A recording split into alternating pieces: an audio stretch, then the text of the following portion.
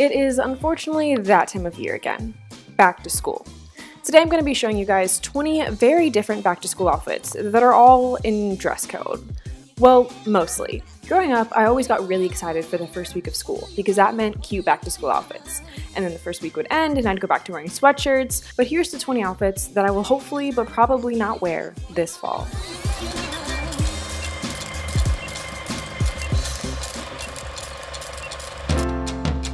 We're starting off with a kind of nicer outfit that's perfect for the first day of school. Some people hate it, some people love it, but I'm personally a huge fan of t-shirts under dresses.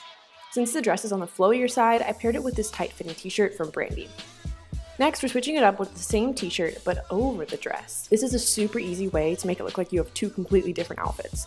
Is it a skirt? Is it a dress? Is it a skirt? Who knows? You can baffle your classmates all year. Not really, it kind of just looks like a shirt over a dress. But anyway, I also switched to my Converse for a more casual look. In part 2 of how to make one dress look like two completely different outfits, I started off with this basic floral dress and my Converse for a nice summery casual look. The great thing about this dress is that it's pretty seasonally versatile. Pink floral is very summery, yet the black base color makes it pretty transferable to winter. So I switched out my Converse for my Doc Martens and added a dark purse for an edgier, winterier look. I know purses aren't the most practical for school, but especially if you're in college, I generally only carry around a notebook or two and my pencils. I mean, what's more important? Having a backpack full of necessary school supplies or fashion? The best thing about this outfit is that it has the feel of pajamas, but looks really well put together. Who am I kidding? It kind of just looks like I'm wearing pajamas. But it's perfect for rolling out of bed for those dreaded college 8 a.m. classes. Also, on a completely different note, it's probably most likely not in your high school dress code, but could look equally as cute with some longer shorts. And for an even completely different note, is that a real word? Completely?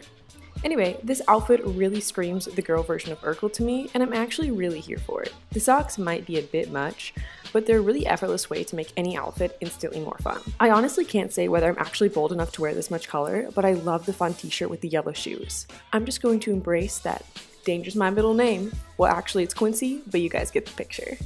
I decided to keep the yellow Vans and take off the socks for a more subtle, colorful look. I actually really love this outfit. Like the pajama outfit, it really screams comfortable yet put together. You can even tuck in the sweatshirt for an even more I've got my life together look. Oh my gosh, I also didn't realize till right now that my shoes match Mickey's. That's great. I'm using the same t-shirt under the dress trick to make this instantly an in-school dress code dress. That was a mouthful. And also instantly more casual. This dress is pretty tight fitting, so I liked that the Converse and white t-shirt make it less like I'm going to the club and more like I'm going to a picnic. But wait, did someone say tuck your dress into jeans and add Doc Martens? No, I don't think anyone did that. Being completely honest, I can't decide whether this outfit is a hit or a miss, but I do know that it's a really easy and fun way to wear a dress completely differently. The key is mom jeans plus a tight dress equals a successful dress tuck-in. You can also switch the blue jeans out for black jeans, which I think looks way nicer for this dress in particular and is a cool winter look. I know, it's still August, but I honestly start wearing black jeans like the first week of school. Now for some rapid fire t-shirt and jeans outfits. This outfit is really simple, but like I said earlier, the colored shoes give it a little something something. Nothing screams I'm a 40-year-old dad about to go bowling more than this outfit and this dance. These dad vibes are definitely right up my alley. He was a skater boy, she said see you later boy. Wait, how can I make these lyrics more fashion related? It was a skater outfit, I said, you know what, never mind. I'm crashing and burning just like I do on my skateboard. Oh boy, these jokes are getting bad. This shirt is my This Shirt Belonged to My Mom in High School shirt. I just said shirt like 10 times, so it's automatically a vintage shirt. This shirt looks oddly similar to the last one. I don't know why, but I love cream. It's one of my many fairly plain cream shirts. And lastly, for the speed round, but I talk too much so not really speed round outfits, I paired this thrifted DIY cut polo with my used to be white Converse for the ultimate 90s look. Is your school just as cold as mine? Probably. I paired this bright orange turtleneck with my Converse and mom jeans for a warm yet still summery look. School's cold, but it's still August, so I recommend having one warm yet comfortable long sleeve or sweater so you can be warm and still fit the August vibes.